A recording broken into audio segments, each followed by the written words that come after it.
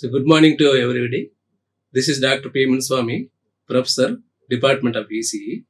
Today I am going to present on faculty training program called as IARE FACTS 2K21. At the beginning, I would like to tell what is the IARE FACTS 2K21. So here it is abbreviated as FACTS 2K21, whereas FACTS, FAC stands for faculty, T stands for training, S stands for program. Combination of all the 5 letters named as or acronymed as FACTS 2K21. So overall, this is IARE FACTS 2K21. Then coming to why IARE FACTS 2K21. So what is the main purpose? What is the need of this faculty training program? So first one is to strengthen the professional development of the faculty members as well as the administrators. To increase the professionally or strengthen the professionally, we are going to have the main purpose of this faculty training program. Second one is to help the educators to increase the effectiveness of their teaching, especially in undergraduate programs, so that they are better able to guide the students on journeys of inquiry and discovery.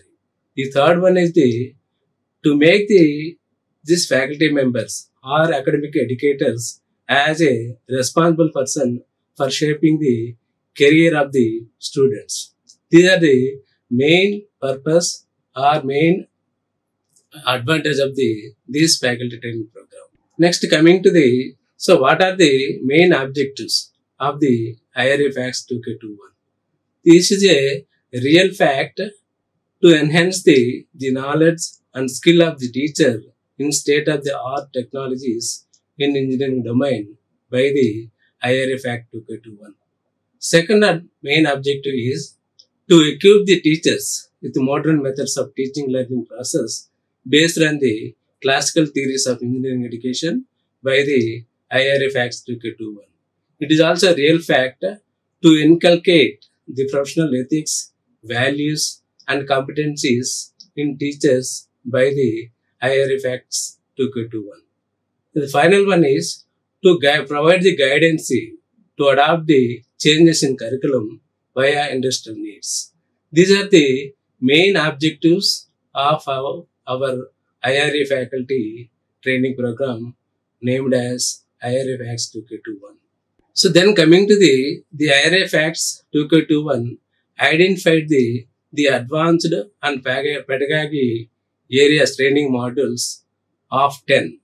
So among the 10 modules, the first one is the outcome-based education system, that is OBE, very, very important for the engineering accreditation process. Second one is the use of the ICT in education system, how we are going to make the effective teaching in engineering education. And third one is the skill development in engineering education. Fourth one is the tips for the effective teaching. And the fifth one is the intellectual properties rights, that is IPRs. R&D activities in engineering, how we are going to have the research and development activities in engineering education. Next one is the innovation, incubation and entrepreneurship developments. So here we are going to have the innovative idea can be transformed or converted into the product by the help of the incubation centers and the facilities provided by the entrepreneurship development cell. And the next one is the structural design and delivery systems. So how we are going to instructional design and how the effective will be delivery system to the student in engineering system. Next one is the NBA accreditation procedure. How we are going to process the NBA accreditation in engineering colleges. The last one is the personality development through NLP programming. So these are the 10 modules which we are going to conduct in a faculty training program called IARE FACTS 2K21. So then coming to what is the structure of our program, training program. So here there are 10 factors we are going to consider. The first one is the total number of faculty available in the program is 30. The total duration of the program is 1 month. Conduction of the period is 20.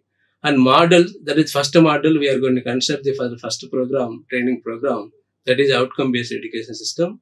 And target audience is all the department faculties. Timings every day 6 p.m. to 7:30 p.m. and date of commencement 27th January 2021 and date of ending is 28th February 2021.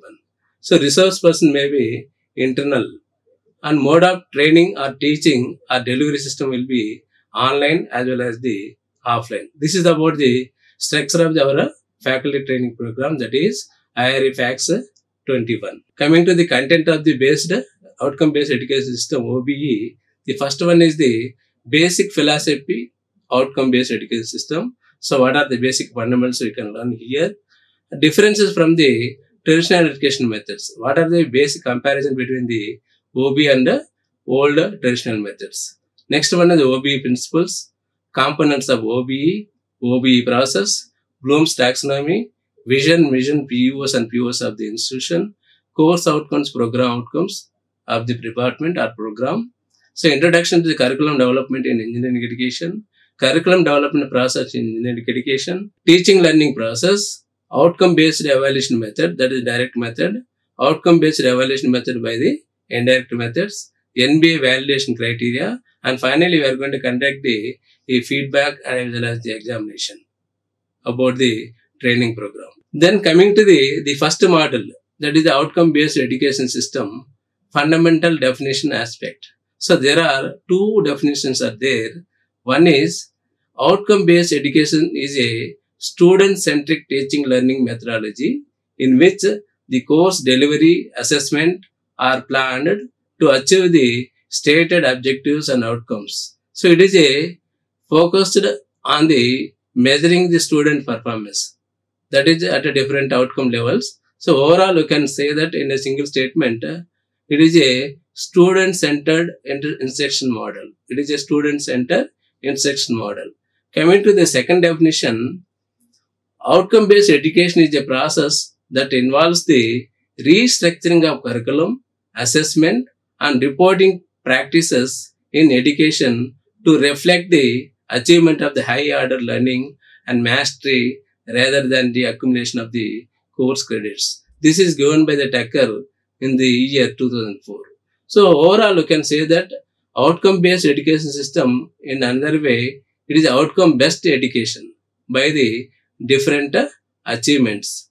So that is nowadays outcome-based education system is a best system to achieve our targets. So this is about the advantage of the outcome-based education system. So what are the basic benefits or advantages? So by the outcome-based education system, among these advantages, first one is makes the program student centric.